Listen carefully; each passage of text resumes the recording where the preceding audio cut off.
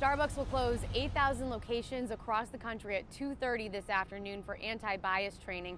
This move follows the controversial arrest of two African-American men inside a Starbucks in Philadelphia last month. Protests erupted after that incident, and Starbucks faced accusations of racial profiling. The company later apologized and promised to make a change. They released a video showing some of the training that will take place at their stores today. They brought in experts and advisors to develop the curriculum. About 175,000 employees will take part in the training today. Starbucks is estimated to lose about $12 million in revenue this afternoon. You can find the full story on cbsboston.com.